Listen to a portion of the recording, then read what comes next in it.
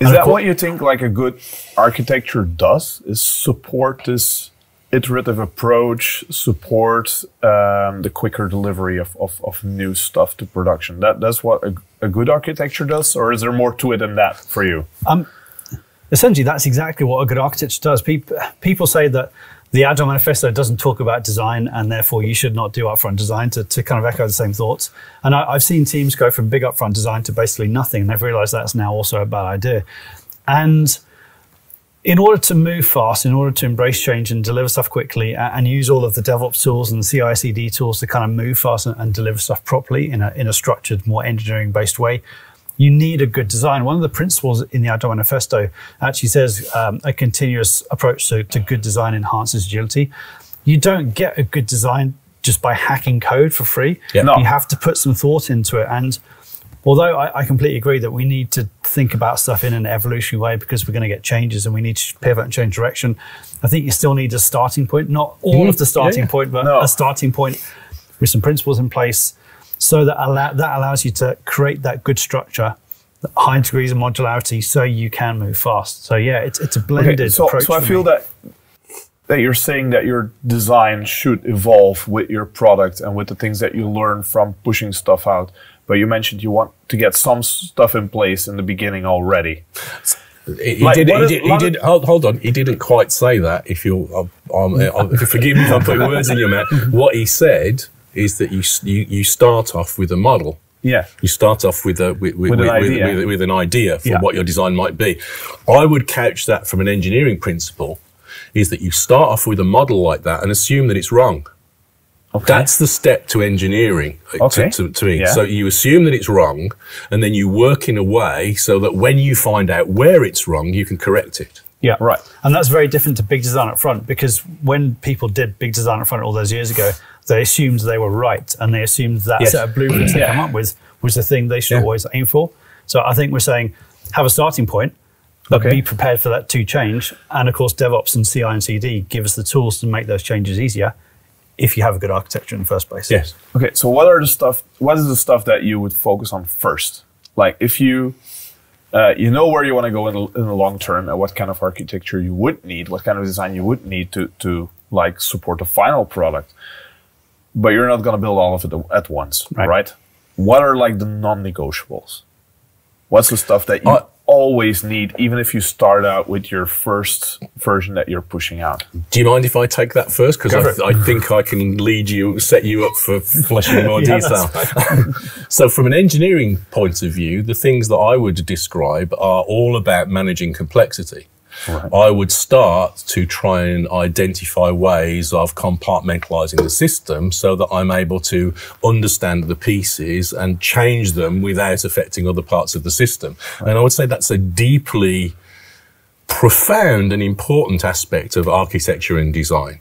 And then, that if you're able to do that, so if you're able to build systems that are more modular, more cohesive, good separation of concerns, good lines of abstraction, tending towards being more loosely coupled between those pieces, that's the kind of defense that you then have to allow you to find out you screwed up and made a mistake and change things and make the code, a habitable space that you can change. And I think Simon's stuff, as I understand it, takes that, gives you tools that allow you to achieve those kinds of ends. Yeah, I was going to say, it's literally the same thing. So Grady Booch has a great definition about software architecture. He says software architecture is about the significant decisions. Yeah. All of that stuff is significant decisions. It's your key tech choices that you can't really change later. It's your overriding modularity strategy, whether you're building a monolith or a certain microservice or something in between. And again, it's how do we make this thing so that we can change it in the future without having this horrible blast radius effect that, you make change here and everything blows up. Yeah. And I'd argue to some degree that architecture is nearly all about that management of complexity. Yeah. It allows us to build systems that are beyond the scale that we can hold in our heads. Or at least a part of the system that you can hold in your head. Yeah, right? Or you compartmentalize it so that each piece fits in your head. We've seen a lot of the practices from the big players that have moved into the common domain. If we look at technologies like containers, orchestration, a lot of the practices from the big players that have moved into the common domain. If we look at technologies like containers, orchestration, a lot of the practices from the big players that have moved into the common domain. If we look at technologies like containers, orchestration, a more than ever, the ways that we can do pipelines has been commoditized. You can do that on so many platforms now. With great power also comes great responsibility. Do you think that people are hurting themselves with these technologies as well? I do. Yeah, I do too. There's an elephant in the room, so let's name the elephant. I think that people get microservices wrong all of the time. I think that microservices have become... Most of the clients that I'm like Simon, I'm an independent consultant, and most of the teams that I see that claim to be adopting microservices aren't, by the definition of microservices, doing so. And where they start is, if they're starting something new, they start by assuming that they understand what are the services, setting up creating a separate repo, and then starting working each of those things. What they've just done is built latency into the point at which they want to iterate quickly in order to be able to learn. Yeah. So the other aspect of engineering is to optimize for learning. So you want really fast, clear feedback. If my service is in one repository and Simon's is in another, every time the conversation between those services changes to the smallest degree, either I've got to go and dip in his or he's got to dip, and it's a nightmare. If we put them all in one big repo, we still have nice service-oriented designs, yes. but probably 90% of the time, my IDE will tell me that I've screwed up his service. Can you do that? Can you take that a step further? And when you're starting out, team is still small, company is still small, not just put it all in one repo, host it all in one process. Or do you think that's a horrible idea? No, that would be my recommended starting point for 95% plus of teams out there. Yeah. I actually did a talk at a GoTo conference. I think it was a GoTo Berlin a few years ago called Modular Monoliths. Same thing. I have a very similar talk. Yeah. I think there are a few people now with talks that they're finally becoming fashionable again. I've seen the same thing, a whole bunch of people who've got this 10, 15-year-old Java legacy application. It's a horrible mess. It's brittle. They can't change it. And they say, we're going to convert to microservices. And what they do is they take their existing design thinking, their approach to modularity, which is not very good because that's what got them into the mess. Yeah. And they basically stick JSON over HTTPS network links between things in their monolith. That could have been in-process calls. Right. And now the boundaries are wrong. The boundaries are hard to change. And you've got something which is lockstep deployable, brittle, fragile, and slow. And they just don't get, there's a very different mindset shift there. Because don't get me wrong, at a certain scale, you're going to want separate services. But maybe, Facebook, Shopify, there are some big modular monoliths out there. Shopify have got a huge big thing on their engineering blog over the past few years about how they've changed their Ruby on Rails monolith to become much more modular because they were running into issues. I'd argue that modularity is always good, but not necessarily. You don't necessarily need inter-process communications all over the place, and often you don't need multi-threading in lots of places where people put it.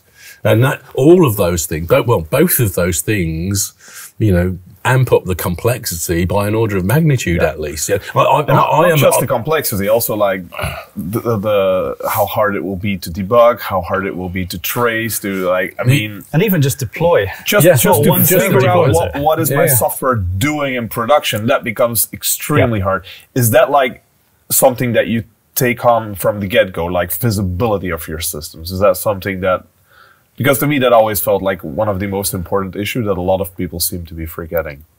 This is why some big organizations who are very microservice focused, they give their teams autonomy, but they have internal engineering and platform teams that bootstrap the product teams and the service teams. So literally you can pull something out of their internal repo, bootstrap your service, and you get observability free and monitoring for free and deployability for free into the production GCP environment. And all of that stuff is taken care of you in a standardized way. And that's fabulous. The other thing is that microservices give you, if you do it well and at scale, is it's the most scalable way of building big systems, because what you do is that you trade off consistency for independence. So this is the most distributed approach to development, but it means that if I'm writing a microservice and Simon's writing a microservice, I can deploy mine without testing it against his. That's how good the abstraction is between them. And that's kind of table stakes. You can't really count it as microservices if you can't do that, because that's the decoupling step. The point at which we don't no longer care about the details, and that means the protocol's got to be stable between us. So you've got to be fairly sophisticated in design terms to be able to get to those stable protocols. That requires some really competent architects, because that requires both business knowledge and technical knowledge to define those boundaries in the right places, because otherwise they will be working against you. Yes. Right? And that's why most teams should not do this, because it's hard. Yes.